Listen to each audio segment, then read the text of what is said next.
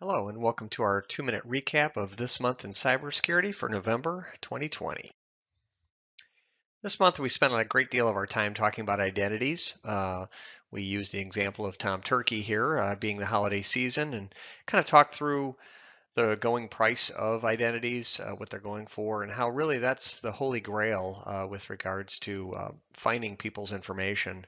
Because oftentimes these identities, when found through one of the numerous breaches that are available today, are being leveraged and purchased and reused or gassed in order to breach into organizations. So we passed along several key learnings for mindset in terms of putting time and energy into longer passwords not being the answer, use of MFA and proper practices thereof, and then also the idea that you should really plan on being breached and making a plan for detection and response to those password compromises and eventual breaches.